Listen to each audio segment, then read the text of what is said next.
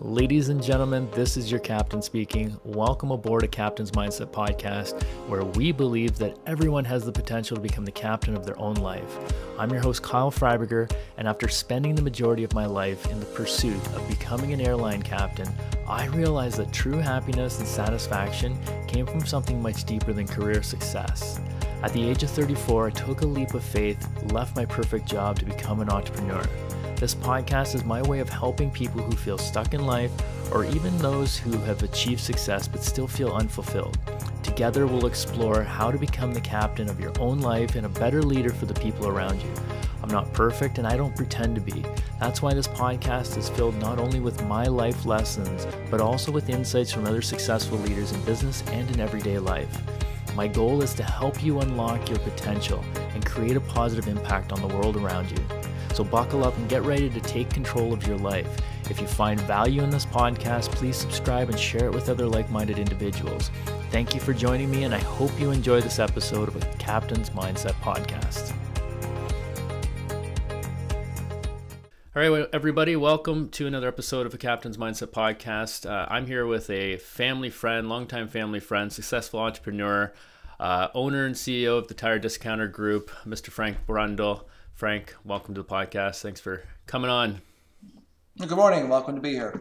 So you just spent a few weeks down in Florida, and now you're back in the snow to, you said, a sales meeting this week. Yeah. So we're going to jump into all sorts of different questions around leadership. Frank is a second generation. His dad started the business in 1966. You're a father of three. You're a loving husband. So right out of the gate, how do you balance it all, Frank?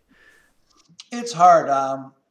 When the kids were younger, of course, me and my wife met. We have three girls now. The oldest is 26, and I'm lucky to have a 5-month-old granddaughter, which is awesome.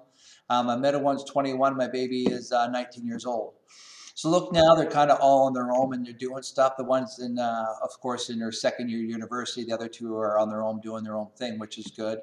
Looking back when they were younger, yeah, it was a lot of hard work. Back in the day, we did a lot of retail stuff. So it's Monday to Friday, 7 o'clock till 6 at night. And Saturdays, most Saturdays started at 7 o'clock in the morning, went till noon or to 2 or 3 or 4 o'clock in the afternoon, depending on how busy time is. But you always got to try to make time for your family. Of course it is. If you just work, and you don't make time for your family, you got to be, as a father, you chose to have children, so you got to look after them. So we always did family trips, try to be at home most nights for dinner. In the busy time, it's hard, but always spent family day with them or family time with them on Sundays and stuff like that. So it's a hard work-life balance because, again, you want to be more successful, so you can buy, instead of going to Niagara Falls for a vacation, you want to go to Florida for a vacation. Then you want to go to Mexico for a vacation. So you always want to do more and more. So, it's good with my wife. She was very fortunate. She stayed at home with the kids, so she nurtured them and did stuff like that with them at home, which was great. So it is that the work-life family balance. It is difficult, but we put that in all of our staff now. You need to have your time off. You need to spend time with family time. I like working hard, but you got to play hard and also be time with your family as well. It's very important to us. That's great, because that was kind of my next question. How do you help your employees to make sure that they have that work-life balance? It's hard to say. Now, how I do stuff now is different how I did it 5 years ago and how you did it 20 years ago. The one thing that we're looking at now, and the one thing that kind of jumped at us mostly, is this COVID. If you're not adapting to change in any business, you're going to fail. But you have to adapt to change in your family business, in your corporate business, in your personal life, in your banking, in your structure. Everything's changing. Like the business, everything's changing dramatically. So if I look at it now, I got proper people in place. We got about 180 to 200 people working for us full time. We do have some other part-time stuff. We're in the tire business. So in the fall, we do quite a bit of more business. So we have to bring in probably another 30 to 80 people to help us in the fall time for the crunch. But now I got proper people in place, get people to delegate and do that stuff. So now I can spend more family time. Or if the Tuesday afternoon, hey, Dad, do you want to go golfing? Or hey, Dad, do you want to go shopping? Or hey, can we do this or this? Or with friends. It's good because, again, you need to have the work, your family, but also your friend stuff. So you got your own personal time. Correct me if I'm wrong, but you were kind of using that as like a hard kind of standard in your life to keep you some sort of work-life balance. Like how did you manage that? Is there any sort of book that you read or advice that you got? Anything to help you with your work-life balance? If I look at the work-life balances, any books I read or podcast or any audiobooks I listened to, nothing really screams out at me. But again, if you look at it, talk to people older, my dad, when he got sick a few years ago, he said, I wish I spent more time with you guys. I wish I was there for you guys more. I'm like, my dad, what are you talking? We had a cottage up north. We had a place down in Florida. We spent lots of time, but just more or less, that thing is just more or less maturing. Like you talk to other people, it's nice to work, but if you go to your grave site with $100 or with $100 million, you're still going to your grave site. So not to get too sentimental on that sort of stuff, but if you spend time with your kids and your friends, it's so important because once you get older and you're retired, you've got nothing to do it. So if any books, they said the only thing, and same with my staff, like we work here, my guys work very hard and my girls work here very hard. But if I'm going home at 5:15 or 5:30, I see people still in the office. I'm like, what are you doing here? Get out of here. Go home. Go home. Or on a Friday of a long weekend, it's 2 o'clock. Go home. This stuff can wait, unless you don't have your work done, of course. But you have to. And they tell everybody you got to work hard and play harder is the kind of way to do it. But if you don't have a proper family balance, the people are going to come to work burnout, tired, on edge. If you don't have a happy life at home, you're going to come to work. Everyone says you keep your work here and keep your home life there. It's crap. If you have a crappy work life, you're going to bring it home. If you have a crappy family life, you're going to bring it there. So it's a hard thing to do, but you have to keep that balance. That's so important, and I love your answer there. There's these 7 blue zones around the world. Have you ever heard of these, Frank? The 7 blue zones? No. So the blue zones are where the average age is over 100. They live to over 100, the average age of death.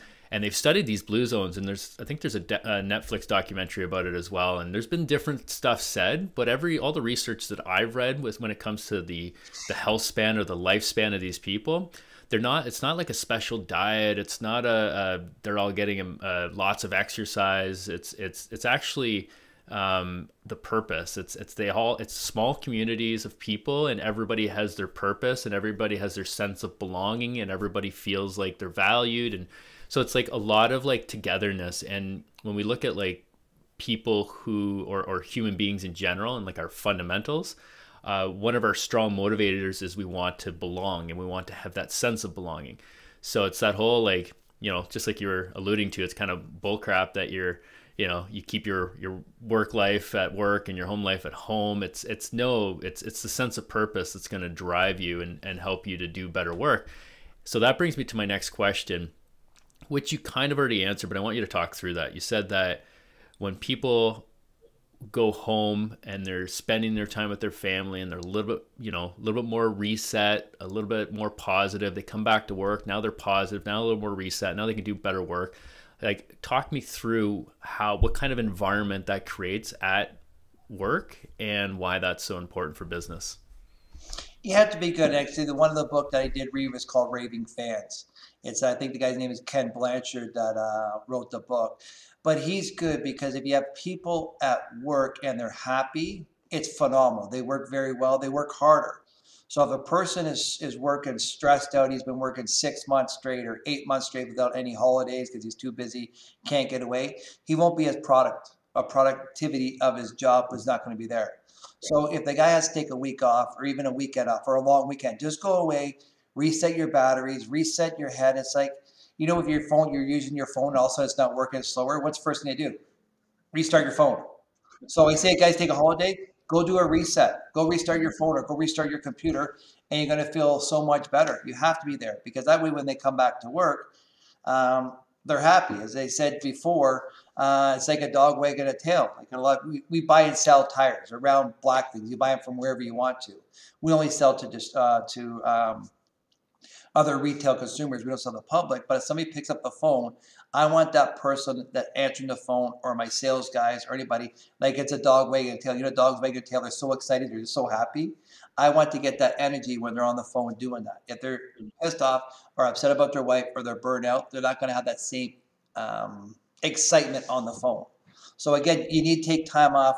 Even go with your boys for go bowling or go to the bar, have wings and beers, or go to the weekend or go to the beach. Just you need to get that reset just to get your mind cleared. The way I call it is just like a reset. Restart your phone. Yeah, that's a great way of looking at it. And that leads me into another thing that I've talked about before in the past is business and relationships. And I think I asked you this question once before, was what, I'm trying to think of how I asked it, but your answer was relationships. I think I said, what's the sole reason for the success of your business, or whatever. Like, and your second generation, we'll get into a little bit about Fred, your dad, your father, and how he, led his business led the business to a certain point, and then you took it over. But why is relationships so important in the success of a business? You can use relationship as far as your personal life, as far as business. So I'll touch on business first. As far as doing our business, it is relationship with our salespeople. We don't call them salespeople, we call them business development managers. So they're helping Bob's Garage or Bob's Alignment to help get their business and help you better them. So if you got a relationship with your customers, the customer is going to talk to you if they have a problem. There's studies that say if you go in there, hi, I'm John Smith, I'm doing a survey on how you like dealing with Tire Discounter Group. Yep, they're good, they're fine. Okay, thank you very much, click. That's not a real relationship with you have. If it was a real relationship, yes, Tire Discounter is good because they do this, and this. The problem I got, they're not doing this as good as my competitor, not doing this as good as a competitor. So if you have that relationship built with your customer, you're going to know what his needs are and his wants are. So that way, as a customer and a supplier, you can help better support them on what their true needs are. But you have to dig in and ask them, how's things? It's fine. How's this? It's fine. No, find out what the real problem is, get to the real heart problem, fix that, and you're going to have a better relationship with your customer. You have a better relationship with your customer, they're going to be loyal like a raving fan. They're going to want to deal with you more. They want to have that support with you. And you said before, in that community where they live to 100, they feel wanted, they feel needed, and you want to be a part of that business. Mm-hmm. Yeah. It's, okay. Now I just want to dig in even more on this whole relationship side, because you were talking about how, but when you're building a relationship with somebody, let's say your sales guys or your, what do you call them again instead? Business development managers. BDMs. Business development managers. Yeah. So, and I've heard that term before. You talked about them getting a little bit deeper and figuring out what the needs of the customers were. So talk me through the feedback in a business and why that's so important. What do you do with your staff, with your company to get that feedback, and how does that help you in your business? See, for us, it's different because we're business to business, B2B. We're not B2C, business to customers. So we have to make sure we have that relationship built with the customers. We'll kick on Bob's Garage again. So my business development manager has to go there and figure out what Bob wants and needs are. If you got to take him out for a lunch, that's good. But I look at his lunch, that's both your own time, or that's both the business time. If you really want to get somebody, take him out for a golf game on a Saturday afternoon or a day after work, or take him out for a dinner evening with his wife and your wife and sit down and figure out what you do and become, I wouldn't say become friends, but become relationship. You're just not an order taker taking the stuff out there. It takes a while to drill down and find out what that customer wants to be and what his true needs are. So it's a lot of work. It's just not walking in, okay, give me 4 of these, 2 of these, 8 of these, okay, see you later, goodbye, and leave. Some customers want that. I don't want to be your friend. I don't want to do this. I just got the needs. Here's your pricing. Here you go. Just transactional, right? It is. But some of those customers, it's just, you have nothing. I just want to buy the cheapest tire I can at this price, bring it in, sell it, and done. But when they have different problems or different warranties or different issues or different specials, there's so many more that goes into business than just buying a round rubber block thing. So you have to really dig down. And it is hard to do. It is. It takes numerous visits, takes numerous social calls. We tried doing 2 or 3 different events for our customers to bring them into our different warehouses across Ontario. It might be like, say, I'll pick on Pirelli. It might be a Pirelli night. Okay, tonight's night is brought to you by Pirelli Tires. We're going to bring in, we're going to show you a few new brands that they're carrying, a few new models that they're going to carry. We have these tires on special. Bring them in for a couple snacks, a couple beers. Show them the wheel and deal we got to do. Thank them for business. Let them go on their way home. So you have to think outside the box, do something different to do it. Because again, tires, some people, tires is a grudge purchase. Like right now in the wintertime we're getting now, oh, I need winter tires, I'm sliding. I don't care, just give me 4 of the cheapest tires you got, or give me, I want to set up, oh, I saw Bridgestone Blizzak. They're the best, they stick dice. Give me 4 of them. businesses are starting to realize if they stick to the transactional side and they're not digging deeper, like you said, there's a higher turnover rate, there's a higher less customer retention rate. And I think a lot of these statistics, people are looking at them too mathematically. And so talk me through why and how that, investing into your customer, or just kind of keep expanding on this investment into your customer, because it's not necessarily a financial investment at this point. It's more of a time investment as well. And you said it's very difficult. You have to spend a lot of time doing it, but why is it so worth it? Like, and maybe a better way to ask this question is, your dad started this business in 1966. And I think once I asked you the question, like, why was he so successful? And you talked about the relationship side of it again. So, this business was started in 1966. It got to a certain point. You took over. Now it's, 10x or 100x or whatever it is. It's expanded quite a bit. How much time out of your day do you invest in relationships? I'd say, I don't know what percent, it's a lot, 50, 60%, because again, it's relationship with your customers, it's relationship with your staff. Again, if I pick on staff, if you don't treat your employees well, it takes just say 2 or 3 or 4 months to get the staff member trained to do the job properly, so it becomes a habit, so they know what they're going to do. If you don't treat them well and you're going through a lot of staff out back, unloading tires, picking tires, putting away tires, shipping tires, collecting the money, doing all the different aspects of running a business, the turnover rates, it's going to kill you.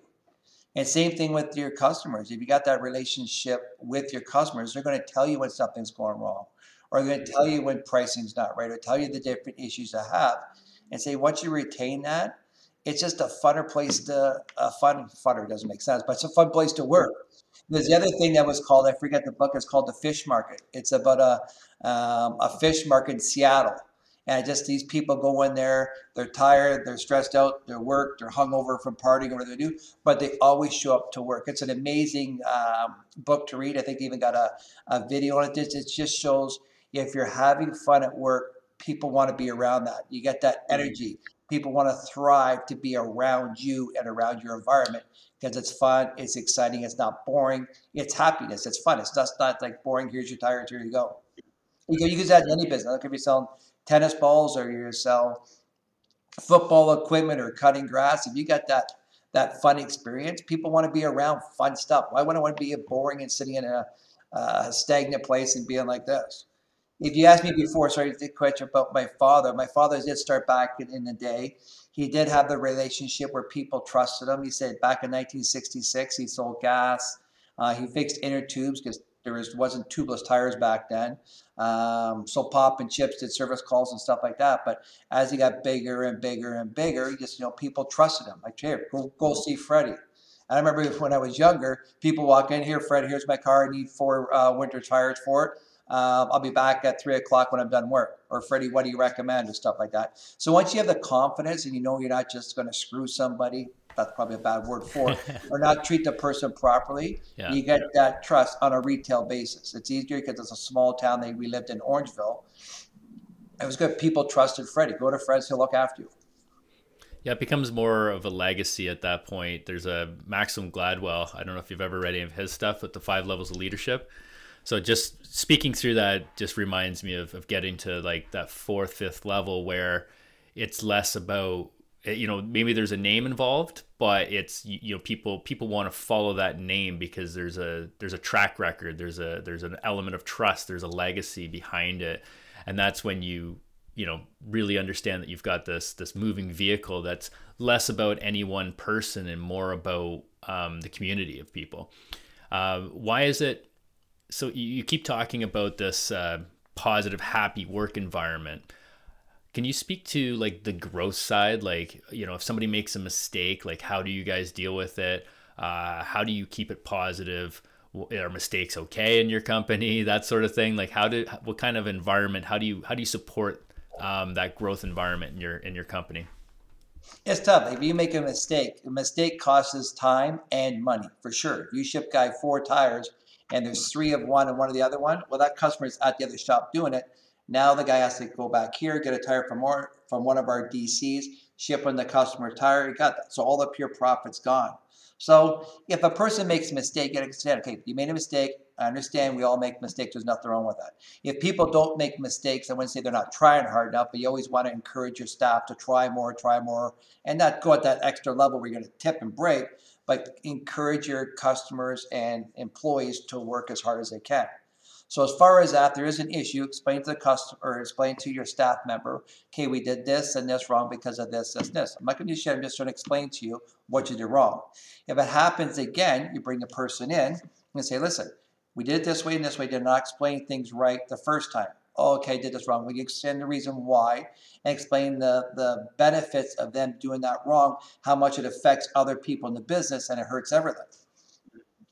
The third time, you got to write the person up. Listen, as far as you did this, I explained this, this, and this. You got to do it. So if the guy's not getting it, or he's doing something wrong, or he just has some issues on there, you have to give the person some chance. But after the third time, now how the legal things and things change with the Employment Act and stuff like that, you have to explain the person. But you do it off to the side. You don't give the guy crap right in front of everybody and make him feel like he's this small.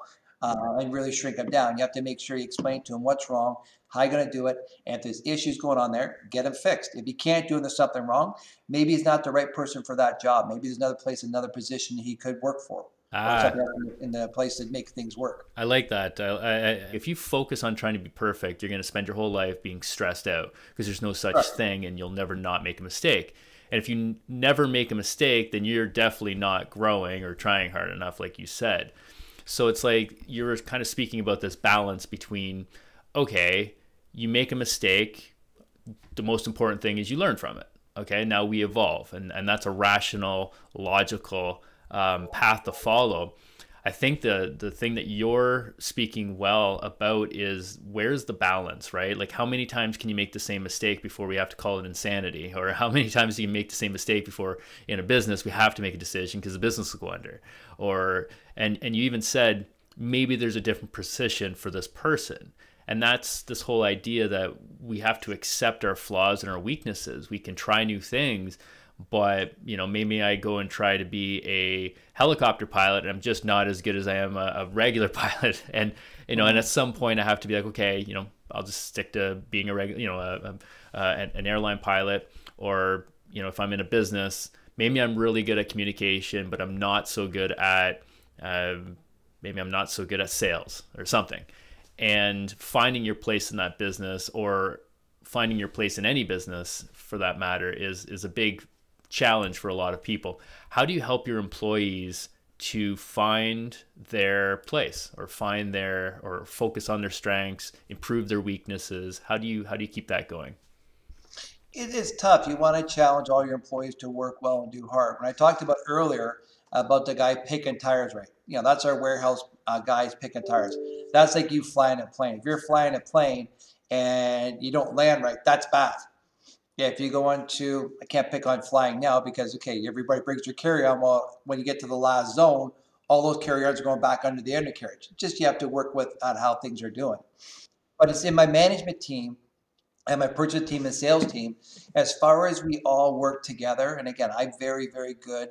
I'd say this is one thing I learned from my father that I changed. Back in the day, my father would make an idea. That's how we're doing it. End discussion. Let's plow forward. He did it, and it was good because once you make a decision, you got to keep doing it. You can't veer off and change that way. He did that decision. Sometime it worked out great. Good. I'll do that again. Somebody made a decision. Oops. That was bad. Might have lost money, bought bad tires, bad sales, or whatever. And it wasn't good. Okay, you got to learn from that mistake and don't do that again. Now in the position that we are now, any decision we make, I talk to my executive team and say, okay, we're going to bring these tires in or go to this area or whatever scenario you're going to do in business. Okay, guys, let's make a decision. Say there's 10 of us in the room and 7 of us say yay and 3 say no. Okay, the decision is yay, it's unanimous, got to do it. Good. Let's stay focused on the decision we're going to make. But all 10 of us are rowing the same way. It's not like 3 of us are rowing this way and the other guys are rolling this way. No, we're all going to be rolling the same thing. If it doesn't work out, I don't want the 3 people to say, oh, I told you so. Just work executive on the team, get things going. Let's find different ways to make it work. And if it's good, great. We'll learn from that. If it did bad, let's learn from our mistakes and change on how we're going to do things. I said the first part of we started talking, for right now in 2022 and 2023, there's going to be so many changes going on with the interest rate, with the pricing of stuff coming in, with the price of ocean freight decreasing huge coming from China. There's so many different variables going on right now. The housing market, trying to get people to work. There's so much stuff going on right now. You have to be able to change. So right now, once you make a decision, as we talked about before, stay on that path. If you maybe have to vary a little bit, go a little bit, but don't go way over here on the other way we're going to go. Make your decision. If you have to change your decision, no problem. That's what we see. You have to change, but you got to stick on the path you're going to go. Yeah, it's funny. I think another thing that stands out to me in the leadership coaching side of my business is a lot of people think that they have to figure out what the right decision is before they make the decision. But that's counter, it doesn't work. It's not rational. Like, you don't know if it's the right decision until afterwards. Even if you think you're 100%, you're not, because you're saying that decision is like, it's based upon so many external factors that you can't predict what the outcome of a decision is.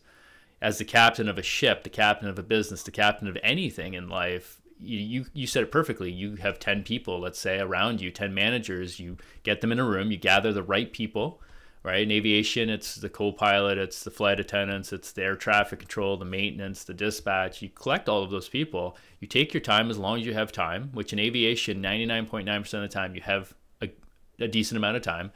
And that's the first thing they teach us is like time or no time. No time, it's got to be trained reaction. Trained reaction, you practice, that engine fire, that failure on takeoff, whatever that is, we're trained to react to that. But the moment we say we have time, now it's like, okay, now it's an assessment. Now it's collect as many perspectives as we can, as much information as we can. Go look in the manuals, look it up. Don't try and memorize things. The company used to, even when I first started my aviation career, it used to be like, you got to memorize all these things. And it's like, well, that's impossible. Like, I'll try. And then I started realizing, no, it's more important that you know where to go to look for it. You know who to go to look for it. That's the most important thing when you're becoming a leader, or you are a leader, or you are a captain, or even just a husband or a father. It's collect as much information as you can, make the best decision you can, stick with it, try it, and then assess and learn from it. That's the process, no matter whether the decision's right or wrong or good or bad. It's that process in which you can find a lot of growth and a lot of success. Going back to a little bit about Fred, your father, how he grew the business, I want to talk a little bit about, because obviously there's a lot of evolution, a lot of evolving, a lot of things have changed. What do you do differently than your father did? And then I want to talk a little bit about that changeover from first generation to second generation.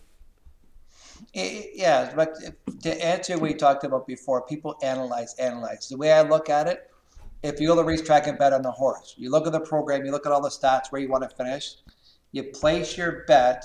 After that, your bet's done. There's nothing you do it. People get so stressed out after watching the horses going in race. Well, at the quarter he's there, at the 3/4 he's here, at the half, and he finishes there. They stress out a bit. Once you make that bet and you make that purchase, stop and just watch it go. Yeah. Just kind of we talked about before. Have you ever read this book? No. Psycho Cybernetics. It's funny because literally what you just said, and this is I'll speak about it in another analogy just so everybody listening gets this, because it's so important.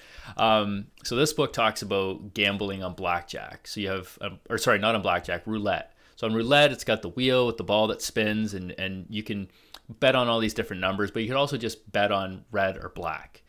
So when you place your money down on red or black, you're making a decision. Once you place your money down on that color and the ball's spinning, and then the guy that's dealing, or the guy that's spinning the ball, he waves it off. He says, okay, no more bets. He's like, most people, like you said, choose to stress more after they make the decision than before they do, right? But it makes no rational sense, because you can't change the outcome anymore, versus before you put your bet down. That's when you should stress, if you want to stress about something, because now you're trying to make a decision. But we all know it's like a 49% chance or whatever that you're red or black, and then a 1% chance that you get green.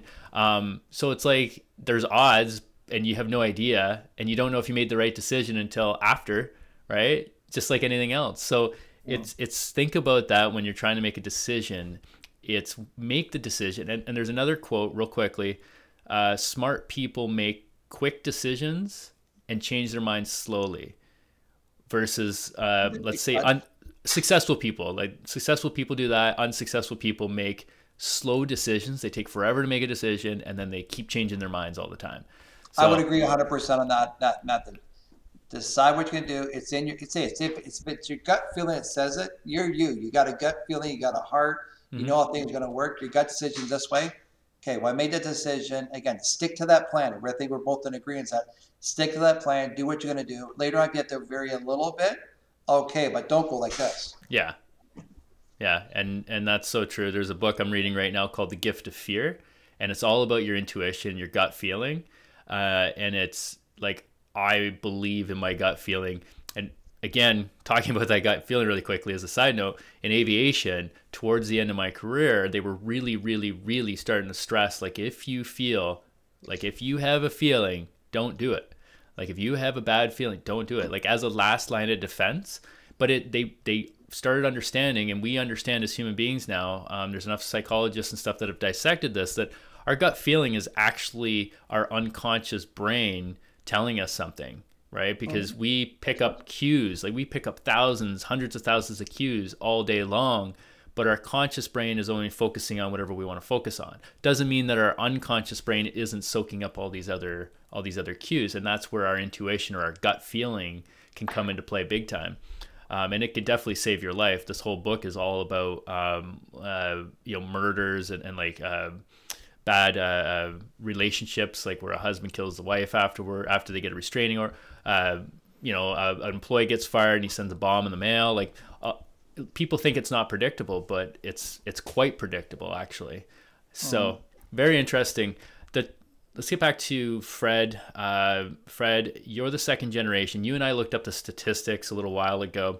First to second generation has a 66%-ish, give or take, success rate. Third generation was down to like a 30%, and then fourth generation is like a 2% chance of success. What was the hardest part about that transfer for you or for your dad or for both of you? And what are some lessons that you learned transferring that company or that having that generation transfer? I think back in 2012 is kind of when you started taking over. It's a good question. Give me a look back on whenever, because good when it was hard on my father, it's hard on myself as well. So I look at kind of back how my dad started a business back in 60. I was around in 66, but in the 70s, when I come around the shop a bit more in the 80s, he always ran his business with the iron fist. You do it my way, my way. He works his suppliers up. I want the best price. I don't care if you make money or lose money. I want this. As far as his employees, treat him very hard. You got to work here. You don't like it, get out here and go fire. Be gone. This day and age, you can't do it. If anything, now, whatever the Gen Z or Gen Y, the younger gens that were out there, they only want to work a 4-day, 30-hour work week. So how we do stuff now is totally different in the past. Like my dad, he always did things on iron fist. You do it this way, do it this way. Always looked after the customer. The customer experience was always the best, but just worked all the suppliers hard, worked all your customers hard. Where the way I changed over when I bought the business in 2012, which I was doing a little bit before, is probably once I got a little bit smarter, a bit reading a bit more, and understanding more. It has to be for as far as supplier, the supplier's got to win, but also I got to win as a wholesaler. So again, I'm not going to beat them up for the best price. It's got to be fair for you and fair for me. It's got to work a two-way street with our suppliers. The employees, if anything else, I ask employees more. I'm not sure if you can do a read-up, but if you look at employees from 1 to 10, what's the number one where you want to be? We as owners think number one is money. Number two is make sure they're going to get their benefits. Number three is going to get the holidays. You ask your staff that there, I think money came fifth. The one important, make sure I'm involved with this decision. Let me know where the company is going to go. So as far as, again, that's another dialogue. We have a meeting about this later. But if you ask your employees their opinion, make sure your employee is going to have, like we have about every 3 to 4 months before COVID, we sit down with all of our employees at each branch and talk about, hey guys, just so you know, this is a new person working in this department, this new person working here. This is what our discounted plans are. This is what we want to grow. This is what we want to do, and let them know the future of the company. So it makes them feel part of something that's growth and something attainable. So letting the employees know more what's going to go on, letting your customers know more, just being more proactive on what's going to happen. We found that would to be a big game changer. As far as firing somebody because they didn't look good that day or their hair wasn't combed straight, we can't do that anymore. That's what we say. You got to explain the problem, explain this problem a second time, third time write them up, a written warning, and maybe the fourth or fifth time you got to get rid of them. But again, you hired that person. It's hard to get people to work in this environment. In the 2022 was probably 2021 and 22 when COVID was really strong. It was hard to find employees. So you got somebody working here, work your best to make, say, a fun environment stuff to work with them. So if I look at my dad, whenever I took over the business, you're doing it all wrong. I didn't do it that way. You're doing this thing wrong, doing this thing wrong. Yes, Dad, I understand what you're saying. And that's where you're starting to get sick. So I couldn't just say, we're doing it my way, get out of it. I say, we're doing this for, try to explain the reasons why we're doing it. Well, that's never going to work. You're going to fail. So it's hard to do it. As far as if you think you got a business, it's been business for 25 years and the second generation comes in there, that's good. They shouldn't have much debt on the building, or if they're still renting, they should have bought the building. They should have a great relationship with the bank. They should have a great relationship with the suppliers. But when the second generation comes in there, they want to make all these big changes. Or if they have to be entrepreneurial, they got to make changes and change it, hopefully in a good way, not a bad way. Or B, the second generation, well, my dad did this way, it's not broke, keep going the same way. They keep doing the same way, and that's going to fail. You have to change with times. And how we did things, like if you look at COVID, a quick side, I know everyone's sick and tired of talking about COVID, but when COVID hit back in 2019, we were having meetings every single day. Rob Ford got up and talked. Okay, we had all our 6 or 8 people at the time came in the boardroom. Okay, what are we going to do for today to make it for tomorrow? Good. Next day, talk. Okay, how are we going to change this? People are calling me, Frank, what are we going to do next month? Next month, I want to know, it's Tuesday. What are we going to do on Thursday or Friday? So again, that's how you do that change, and you have to roll with that. And then after a while, we met weekly, then we met monthly. So again, that whole thing with change and doing that. But you got to be, as far as anything, you have to treat people fair. Treat your employees fair. Treat your customers fair. Treat your suppliers fair. It's got to be a win-win for everybody. It's kind of the best way I can sum that up. Yeah, and I was going to ask you, like, that idea of or that word fair, you said it kind of right at the end there, like it's got to be a win-win. Like fair doesn't mean I'm the owner of a business, I think that this is fair, so here's what everybody gets. This should be fair. You should think this is fair. You're my employee. This is fair. It has to be, hey, what do you, just like you said, I like that exercise, having something, rating it from 1 to 10. As the employer, you think, okay, well, money is the most important, and then you have your list, and then you give it to your employee, and they think, oh, time off is the most important thing to me, or being in a positive work environment is the most important thing to me. It gives you a really good understanding that what you think is fair and what an employee thinks is fair will not be the same, and it's about figuring out that happy medium and that balance in between, because like you said, if you don't have happy, positive, motivated employees, you're just going to have a high turnover. It's just going to be super difficult to keep that business going. And, I agree 100%. What has been one of your biggest mistakes? And if you were to go back and tell yourself just to, because again, mistakes are, you had to make a decision based upon what you knew at the time. Maybe something didn't work out right, but you took away a huge lesson that you would go back and tell yourself, or you could share with our listeners. What would that be?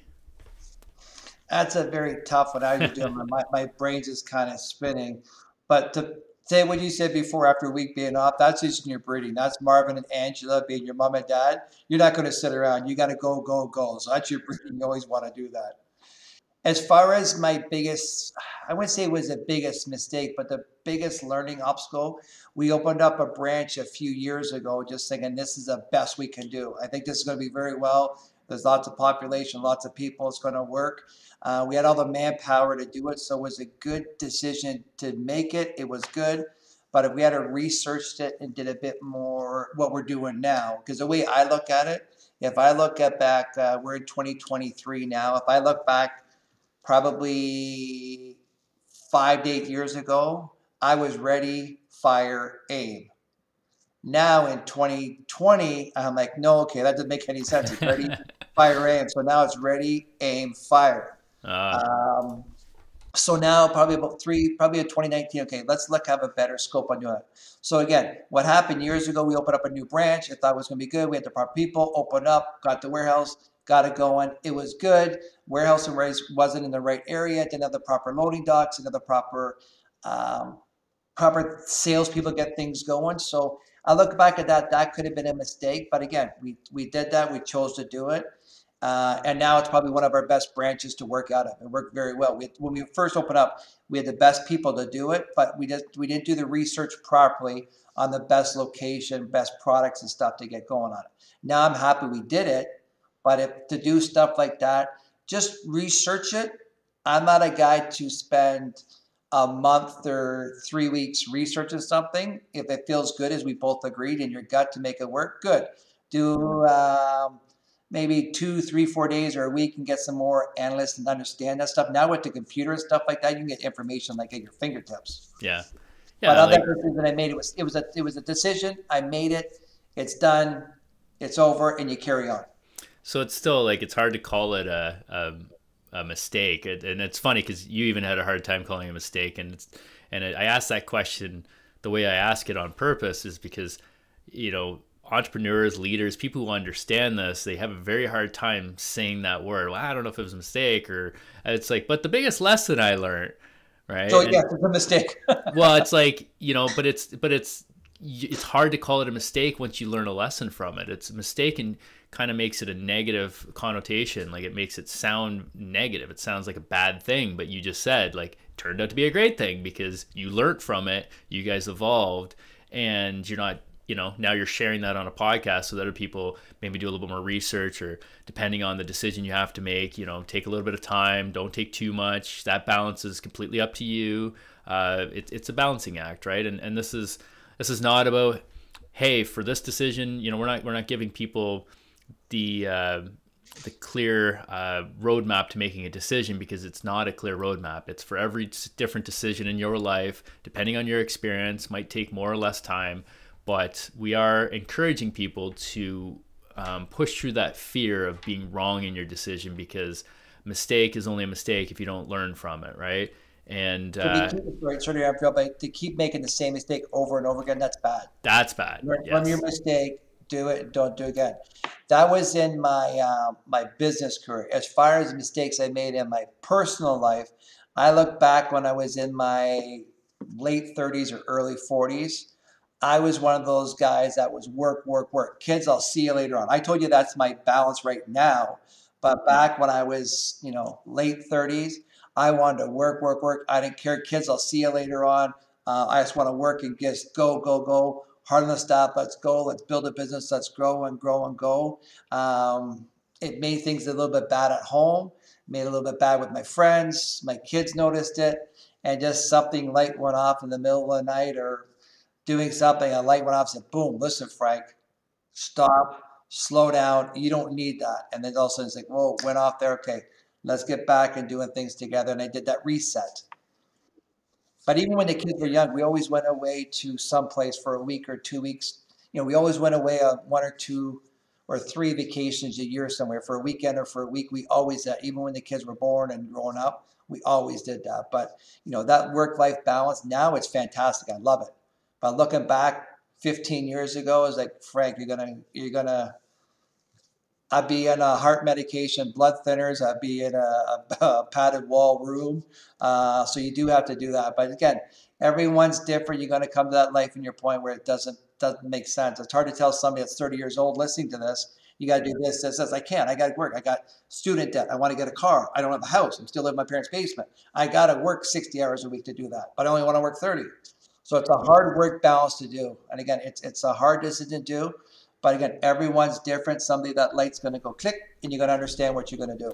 Yeah, I think a good way that I've kind of perceived that is you're trying to work smarter, not harder, in the sense of you could paint, as many walls in a day as you could to make money.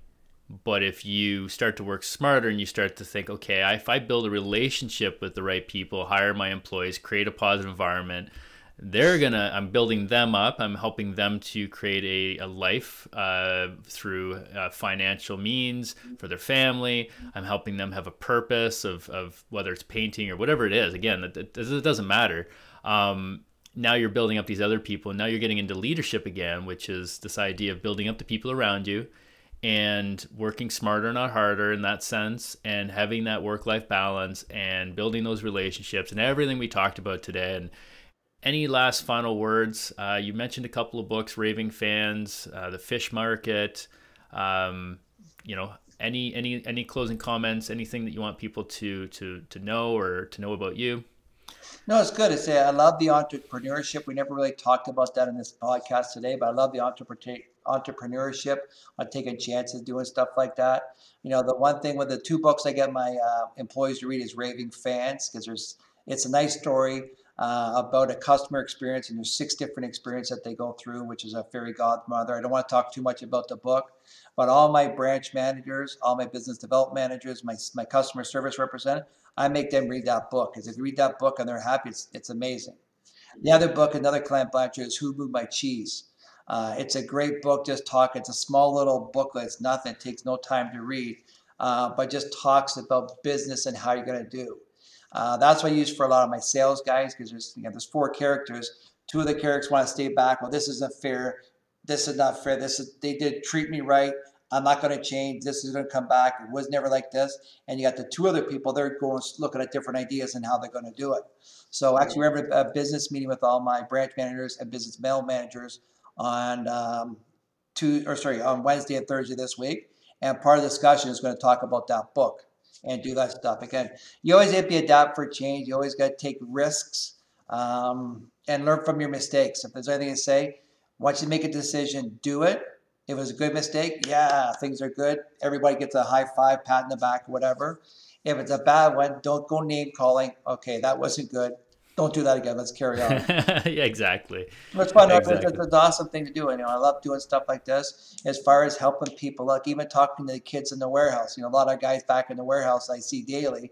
They're in their mid-20s or want to get a PlayStation 5 or buy a car. I'm like, guys, save your money, save your money, save your money. Get equity. Buy a townhouse, buy a condo, buy something that has some equity in it, and that way you get that going. Then once you get that, you buy as many PlayStations as you want. You can buy TVs, whatever you want, but get that equity. So I love trying to help the younger kids doing it, because the more younger kids you help out, it's going to be tough. Everyone says now the price of houses, we just live in Orangeville. For a detached house in Orangeville, you're probably $800,000. Before COVID, it was about $400,000. Oh my God, how can I afford to buy that house? I can never do it. Well, my parents did the same thing when they bought their house for, I think, $13,000. How am I going to afford this? I bought my first house for $110,000. How are you ever going to afford it? So it's the same thing, but I don't know. No, I love doing stuff. If I can help out in any way for the generations of the new kids coming up or any other stuff, no, anything I do to help you out, Kyle. I've known you for a long time. I've known your family for any stuff or a long time. So if there's anything I can do, please let me know. Yeah, I appreciate it. And for anybody who wants to buy a set of tires and they live in Canada, it's the Tire Discounter Group is what you're affiliated with. Go to one of those branches, but and you'll get that customer experience. Yeah, I've known you a long time, Frank, and I appreciate you jumping on here. I'm sure we'll do this again, because I feel like every time we have a conversation, we just get going down a different rabbit hole on leadership, entrepreneurship. This is all great stuff. We're just sharing our perspectives. Hopefully this helps somebody. I'm sure it will. And for anybody listening, pass this on to somebody who you think might find some value in this. And then together, we'll just work together and keep building this positive environment and change the world that way. So awesome. Until next time, thanks again, Frank. And we'll see everybody on next week's episode. All right, I appreciate you, Kyle. Thank you for having me on. Thank you for listening to this episode of Captain's Mindset Podcast. We hope you found value in our discussion of leadership and personal development. If you enjoyed this episode, please consider subscribing and leaving us a review. Your feedback helps us improve the show and reach more listeners. Remember, everyone has the potential to be a leader in their own life. Keep working on developing a captain's mindset and leading with purpose and intention. Join us next time for more insights and tips on how to become the best version of yourself. And until then, keep navigating through the ups and downs of your life with a captain's mindset and always steer towards becoming the best version of yourself. Become the captain of your own life.